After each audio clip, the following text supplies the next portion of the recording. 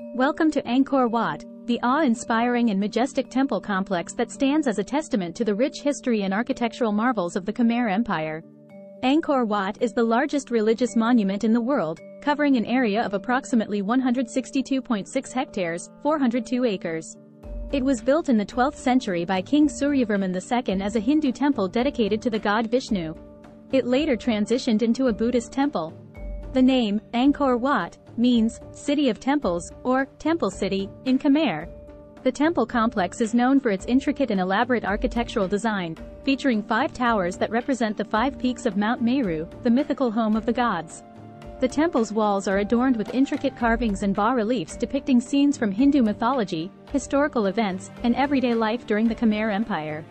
Angkor Wat is oriented to the west, which is unusual for Hindu temples that typically face east. This suggests that it may have been designed to serve as a mausoleum for the king. Despite being abandoned in the 15th century, Angkor Wat remained relatively intact due to its remote location in the dense jungle surrounding it.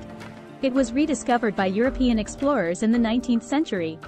Angkor Wat is a symbol of Cambodia and appears on the country's national flag.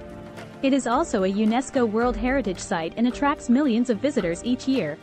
The temple is renowned for its stunning sunrise and sunset views. Many visitors flock to the temple early in the morning to witness the sun rising behind the iconic silhouette of Angkor Wat. Angkor Wat has been featured in several movies, including Lara Croft, Tomb Raider, and Two Brothers, adding to its global recognition and fame. These fun facts highlight some of the remarkable aspects of Angkor Wat, making it a fascinating destination for travelers and history enthusiasts alike.